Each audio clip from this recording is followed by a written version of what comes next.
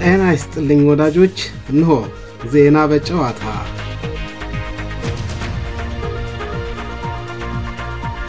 ወዳጆች እንዴት አላችሁ ዛሬም እኔ ሰማዋቸውን ወሬዎች ላቀብላችሁ እንዲሁም አስተያየቶቼን ላጋራችሁ ተከስቻለሁኝ አብራችሁኝ ቆዩ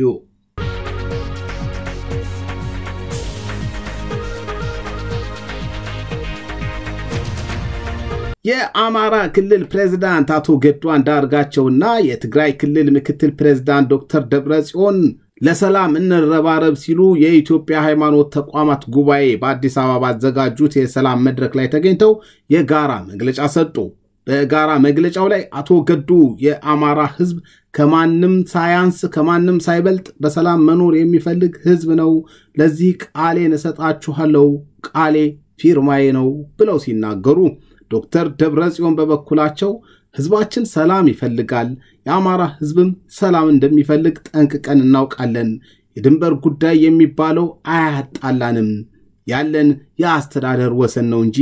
ሁላችንም አንድ ሀገር ነው ያለን ሁሉንም ነገር በውይይት መፍታት እንችላለን በእኛ በኩል ሰላም ቅድሚያ የሚሰጠው ነው ይህንን ለማድረግም ቃል ገባለው ሲሉ ቃላቸውን ሰጥተዋል ወንድሞቻችን ከትግራይ አመራሮች ከትግራይ ህዝብ ጋር ያሉትን ጉዳዮች በጠረጴዛ ዙሪያ በውይይት በመከባበር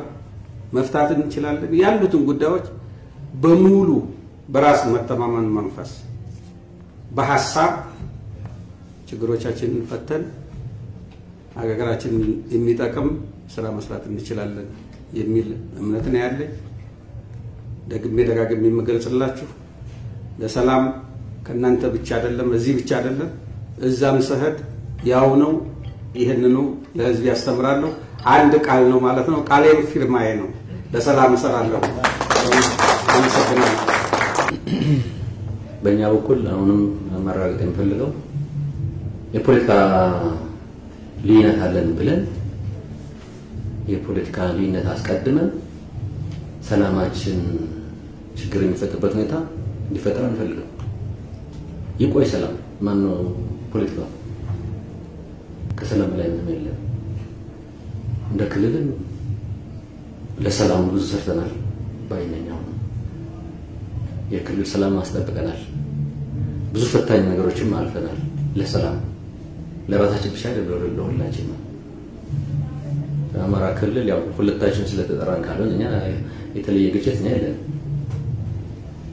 በአማራ ላይ እናነሳው ምንም የለም በግልጽ ለምናገር በፖለቲካ ነው በቀጥታ ምንም እናነሳው የለም ጥቂት ሰዎች አሉ ፖለቲከኞች ነን የሚሉ ወይ ኃላፊነት ያላቸው የራሳቸው አጀንዳ እንዳላቸው ግን እናውቃለን ሊያበጣብጡን የሚፈልጋሉ የወሰን አይደለም የምናምን አይደለም ስርዓት አለው ሁሉ ከውጭ ሀገር ይቀርና በውስጣችን የውጭ ሀገሩን ተዋይቶ ጨርስ ይችላል ይቺ መሬት ሄደች እንደዚህ የሚባል አጀንዳ ለኛ አጀንዳ አይደለም አጀንዳ መሆን የለበትም አንድነን አስተዳደር ኮን ያለው ያስተዳደር ልዩነት የቦታ የሚባል አስተዳደር ነው እንደ አንድነን ከተገጠመ ታሪካችንን አሁን በቦታ ምንጋጭ ልንሆን አንችልም አልተጋጨንም ለተባለው የትግራይ ህዝብ ብቻ ወኪ አይደለም እናገረው ግን አማራ ህዝብን በቀጥታ ባላስተዳደረው ገነዘባለሁ ምን አይነት ህዝብ እንደሆነ ግጭት የሚባል ቢፈልጉ ነገሩ ንጋጭ ነበር ባይነሳው ካሁን በኋላ ሰው ንጋጭ ነበር ህዝብ አይፈልግም እዚህ ላይ ሁለቱም የክልል አመራሮች ማዶ ለማዶ ሆነው ከመነቋቆርና በጎሪት ከመታየት ወጥተው ዛሬ በአንድ ጠረጴዛ ላይ መቀመጣቸውና መወያየታቸው ብሎም ለሰላም ቁርጠኝነትን ማሳየታቸውን ሐቅና ሳቅ ያደነቀ በክልላቸውም ሆነ ከክልላቸው ውጭ የሚገኙ የተለያዩ አካላት መቼም አካላት እንበላቸው ለጊዜው ወደፊት በስም እንጠራቸዋለን ግማሹ የጦር መሳሪያ ይዞ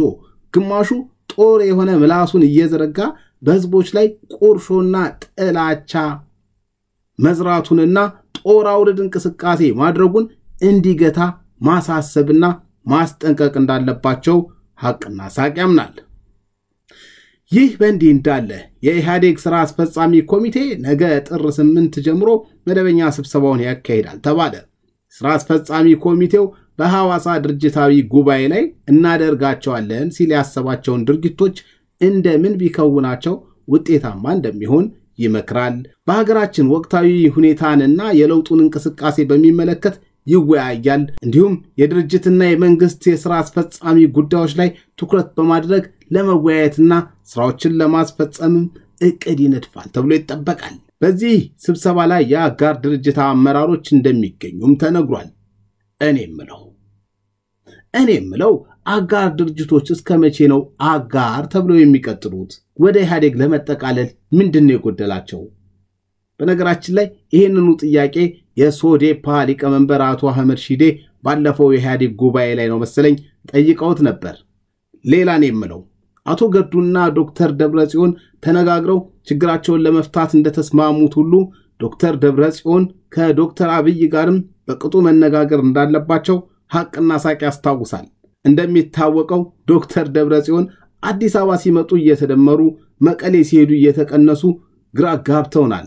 እና ይቺ ነገራቸውን ለማስተካከል ከዶክተር አብይ ጋር ያላቸውን ቅሬታ የፈጀውን ይፍጅ ብለው መነጋገር ይጠበቅባቸዋል። ሲገናኙ መተቃቀፍና መጨባበጥ፣ ራቅ ሲሉ ደግሞ መነቋቆርና በአይነ ቁራኛ መተያየት እንዲሁም መጠቋቋም አደጋ አለው ይላል ሐቅና ሳቅ።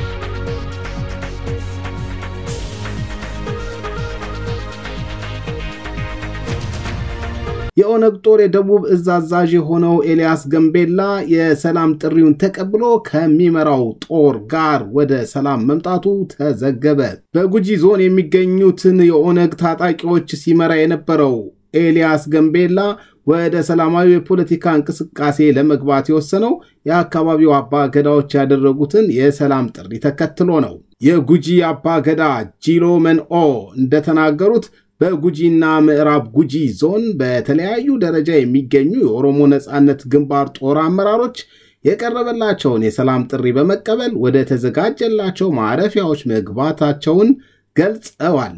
የጉጂ አባገዳዎች ማንኛውም የታጠቀ አካል መንግስት ያመቻቸውን ሁኔታ ተቀብሎ ትግል ካስፈለገም ሰላማዊ ትግል ከማድረግ ውጪ የጠመንጃ ትግል ፈጽሞ ተገቢ እንዳልሆነ አሳውቀዋል። እኛም ደጋግመንና በክረን የምንናገረው ነገር ቢኖር ከመንግስት ኃይል ውጪ ኢትዮጵያችን ውስጥ ማንም ሰው የጦር መሳሪያ መታጠቅ ሳያስፈልገው ወገቡን ጠበቅ አድርጎ የተሻለ ኑሮ ለመኖር የሚያስችል ዕውቀት መገብየትና ስራ መስራት ላይ ትኩረቱን እንዲያደርግ ጮክ ብለን እንመክራለን።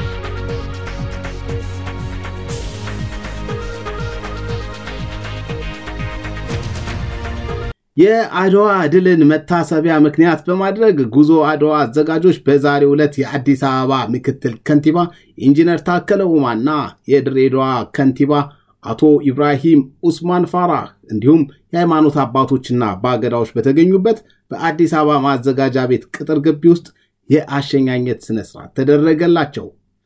በዝግጅቱ ላይ የሀገር ሽማግሌዎችና የሃይማኖት አባቶች አባገዳዎችን ጨምሮ ምርቃት አድርገዋል። ባለሀብቶች ትጥቅና ስንቅ አሟልተዋል። እንዲሁም የከተማው መስተዳደር ሁሉን አቀፍ ድጋፍ እንደሚያደርግ አሳይቷል። በአሸኛኘት ዝግጅቱ ላይ ኢንጂነር ታከለ ኡማ የአዲስ አበባ ምክትል ከንቲባ ከተናገሩት ውስጥ ትንሽ ላቃምሳችሁና ልመለስ። ያለታችን ሰንሰለትና ገመድ የሰራንበት አድዋ በዋና ከተማቸው አዲስ አበባ ለሁሉ መለኪያ የሆነችው ከ0 ኪሎ ሜትር ተነስተው ደጫፍ ሀገራችን ወደ አድዋ ሲሄዱ ማሸነፍ ማለት ምን ማለት እንደሆነ በሐሳብ የተረዱና ከሐረርጌ ከምዕራብ ከምስራቅ ከሰሜን ከማዕከላዊ ሀገር ተሰባስበው ከልዩነታቸው ይልቅ አንድነታቸው እንደሚያስፈልጋቸው ከጥላቻ ይልቅ ፍቅር እንደሚያስፈልጋቸው ማሸነፍ ማለት ደግሞ መሳሪያ እንዳልሆነ ሞራልና ሀገራዊ ፍቅር ብቻ እንደሆነ ለሌሎቹ ያሳዩት የአባቶቻችንና የእናቶቻችን ተምሳሌት ዛሬ ላለን ወጣቶች ምንኛ እንደሚያስተምረን ሁላችንም ዛሬ በታየው ትዕይንት ዛሬ በታየው ሰልፍ ዛሬ በታየው ሞራል ዛሬ በታየው ኢትዮጵያዊ አንድነት አሳይተውናል የሁላችን የርስ በራሳችን መተሳሰር የደም ያጥንት ውጤት የሆንን ዛሬ ኢትዮጵያውያን ረጅሙን ጉዞ አድዋ ስንጀምር ምናልባት አባት እናቶቻችን የዛሬ 100 ዓመትና ከዛ በላይ ያዩትን ፈተና ውጣውረድ የህይወት ያጥንት የደም በዛ ልክ የሚገመት ባይሆንም ቅሉ ነገር ግን እኛ ልጆቻቸው ከነሱ የተማርነው ታሪክ ማሸነፍ እንደምንችል ያ ትልቁ ፈተና ለኛ ከዛ የተሻለ ፈተና እንደማይመጣ ከዛ የሚከብድ ፈተና እንደማይመጣ ነገር ግን ከዛ በታች ባሉት በየትኛውም ትናንሽ ፈተናዎች እንደማንሰናከል ደግሞም እንደምናሸንፍ የምናሳይበት ትልቅ ረጅም ጉዞ ነው ፈተናዎቹ የሁሉም ፈተና የውሃ ልክ የሚያደርገው በዛን ዘመን ምንም በሌለበት በዛን ዘመን እኛ ዛሬ የምናነባቸውና የምናየው መሳሪያዎች ባለሉበት ኢትዮጵያውያን ተሰባስበው በየቤታቸው እንዴት እንደሚያሸንፉ እንዴት የበላይነትን እንደሚያረጋግጡ እንዴት ይሄኛውን ውብ ድንቅ ሀገር ለጠላት እንደማይሰጡ የመጨረሻ ዋስትናቸው ህይወታቸውን እስከመገበር እንደሆነ የተማመኑ ቃል ኪዳን የተገባቡበትና የቃል ኪዳናቸው ማሰሪያ የሆነው አድዋ ማሸነፍ የጀመሩት እዚው እያሉ አዲስ አበባና የኢትዮጵያ ክፍል እያሉ ይሄኛው ያልገባው ወራሪ መሳሪያ መመካት በጦር ሜዳ ላይ ማሸነፍ እንደሚችል አስቦ ቢመጣቅሉ ማሸነፍ ማለት ሐሳብ ማሸነፍ ማለት አንድነት ማሸነፍ ማለት ኢትዮጵያዊነት እንደሆነ አባቶቻችን እናቶቻችን አስተምሮናል አሳይቶናል እኛ ደግሞ የነሱ ተከታዮች ነን ተጓዦቹ ዛሬ አዲስ አበባውን ጉዞ አንድ ብለው የጀመሩት ሲሆን ከሐረር የእግር ጉዞ በማድረግ እሁድ አዲስ አበባ ከገቡት ተጓዦች ጋር በመቀላቀል ነው ወደ አድዋ እያመሩ ያሉት ወዳጆች በዛሬው የአድዋ ተጓዦች ሽኝት ላይ ሐቅና ሳቅን ይበልጥ የመሰጠችው ንግግር እንደሚከተለው ተከታተሉ ዘንድ እንሆ ዛሬ 123 ዓመት ደግሞ አጼ ሚኒሊክ በአዋጅ ነግረው ክተት ሰራዊት ብለው ወታደሮቻቸውን ዘማቾቻቸውን ይዘው ከአዲስ አበባ ሲሄዱ አዲስ አበባ ለማን ትተው ሄዱ የሚለው ጥያቄ አሁን የሚነሳበት ሰዓት ነው አዲስ አበባ ለማን ነበር ትተው ሄዱት እስቲ 123 ዓመት ወደ ኋላ እንሂድና በዛ ዘመን ለመሆኑ አልጋ እንኳንስ ለማይታወቅ ሰው ለወንድም ተትቶ ይኬድ ነበር የዛን ጊዜ አልጋውን ትተው የሄዱበት መንገድ እያንዳንዱ የኪነ ጥበብ ሰው ደራሲ ጸሐፊ ፊልም ሰሪ ተዋናይ ወይም ገጣሚ ወይም ሰዓሊ ሁሉም ሰው ያቺን ብቻ ሁኔታ ፊልም ቢያደርጋት የዓለም ገበያ ሁሉ ተጥለቅልቆ ነበር አንዳንድ ጊዜ አድዋ የአሜሪካኖች በሆነ ብዬ እመኛለሁ የተሸነፉትን የቪየትናም ጦርነት 250 ጊዜ በፊልም እየሰሩ ቤታችን ድረስ እየመጡ እንዳሸነፉ እያደረጉ አይደለም ወይ እና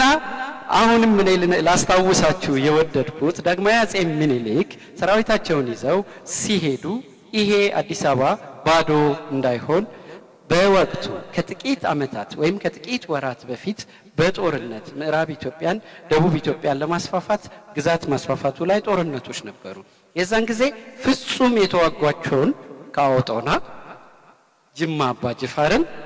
ያጎታቸውን ልጅ ራስ ዳርጌ አዲስ አበባን እንዲጠብቁ አደራ ሰጥተው ነበር የሄዱት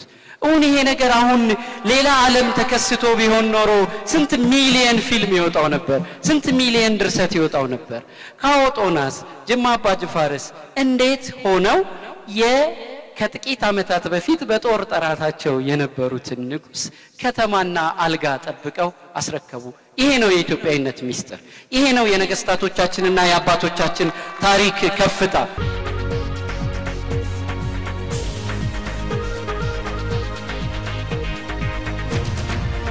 ክብራንና ክብራት ለዛሬ እኔ ሰምቼ እናንተም ብትሰሟቸው ብዬ ያሰብኳቸው ወሬዎች እነዚህ ነበሩ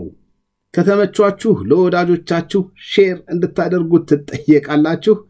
በቀጣይ እስከምንገናኝ ሰላም ይግጠመን ቸር ያሰማን